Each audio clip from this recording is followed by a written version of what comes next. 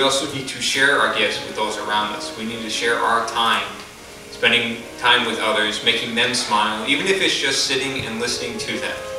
If you can put a smile on somebody's face just by being with them, it is time well invested.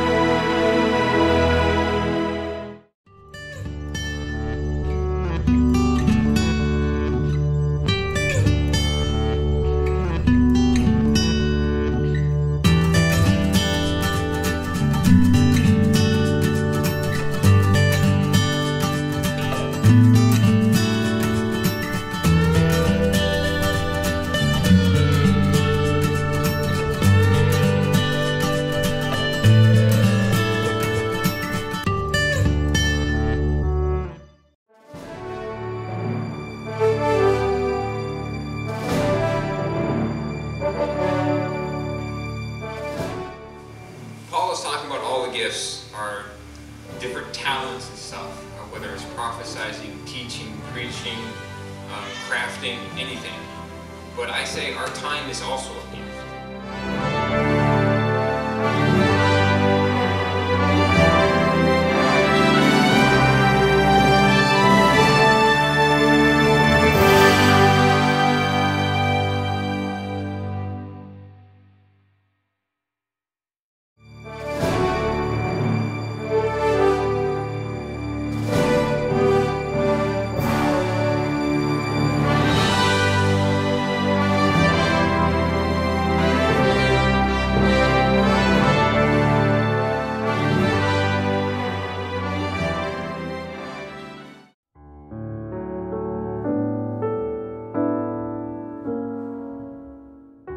We don't know when we're going to die. We don't know if we'll be here today and gone tomorrow. It's one of the reasons why I think today is called the present, because it is a gift. It is your present. Enjoy it.